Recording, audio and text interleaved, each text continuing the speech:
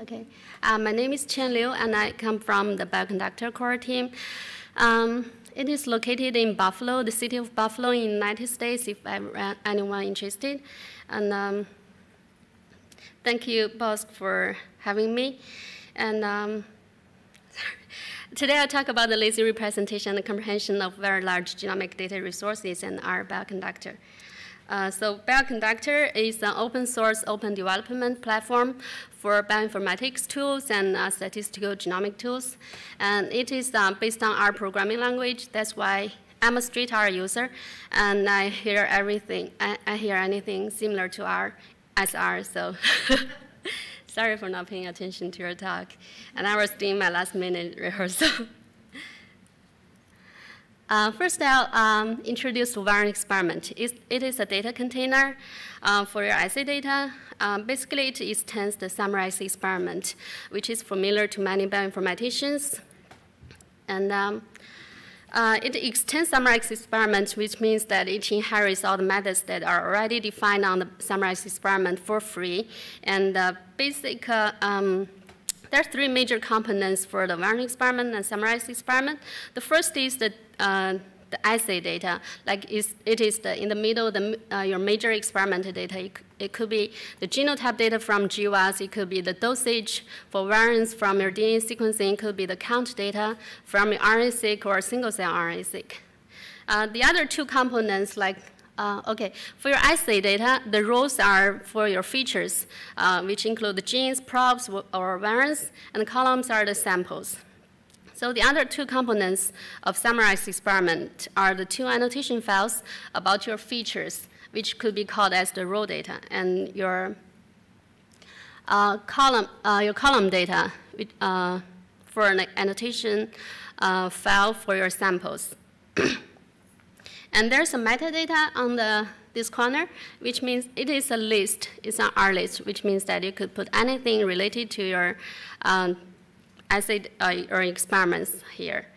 These are the common things between summarized experiment and Warren experiment. So I talk a little bit about the difference. So when you use summarized experiment, basically when you load your data into summarized experiment and do your analysis in R, you load everything into memory. I mean, mostly. There are some exceptions. You load everything into memory, including your assay data, including all the annotation data.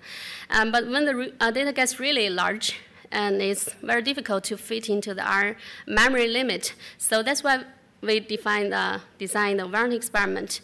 The major difference would be that it is a container for the lazy data structures. So it represents the assay data as a delayed array and any extensions. The backend data could be a SQL database data. It could be a GDS file format. It could be a very big VCF file.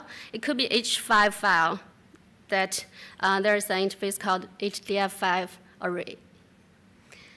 And the annotation data for the features and samples are represented using the delayed data frame. It is a lazy data structure for containing those different data types. With, for example, for the samples, you can have their gender information, their age, their cancer stage, the disease status, their family history, anything. They are in different data types, and they could be lazily represented inside the delayed data frame. So with everything I have said, you don't really need to understand, because we have very convenient conversion functions. Okay, we have a function you can directly convert your VCF file into Warren experiment, and you don't need to anything about. Our aim is to we don't want users to feel any difference when you deal with the data in memory or out of memory. I'll talk really quick about the SQL data frame. It is another data structure that extends it's the data frame-like interface.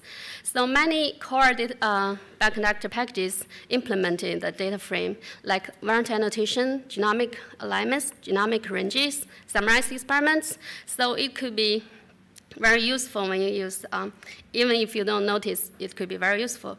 So the idea is similar. We want the lazy representation of SQL database tables. For example, we have a SQLite data from the orgDB for Homo sapiens, and table is G-info. So when we represent the data using SQL data frame, so the data looks like this. So it's very neat. You have the a show of the first several rows and last several rows.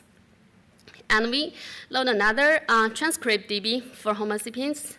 And you can use the function inner join to join these two SQL data frame and get all the information you want. So everything is lazy. The data are stayed on disk and unchanged. So I want to thank Martin Morgan, he's the director of Bioconductor, and Irvi, he's the developer of delayed array, and many other fundamental Bioconductor packages.